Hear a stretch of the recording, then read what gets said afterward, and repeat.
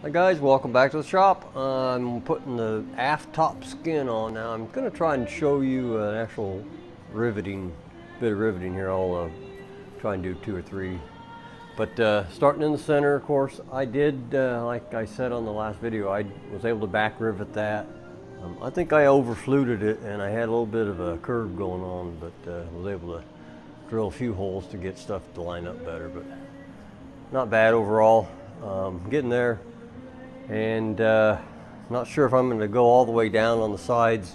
Got a few things that I need to route some wiring and figure out where I'm going to put the antenna cable and static stuff. So, but I'll put the camera up here on the mount and see if I can get it aimed and let you watch a couple of rivets.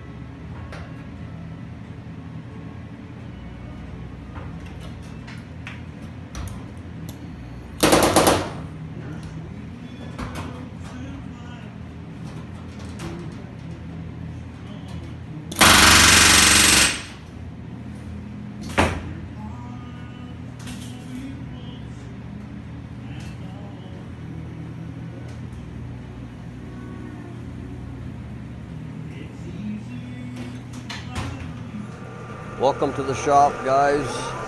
Today we're doing a little machining. I'm going to make my own static ports just because I can. I think it'll be fun.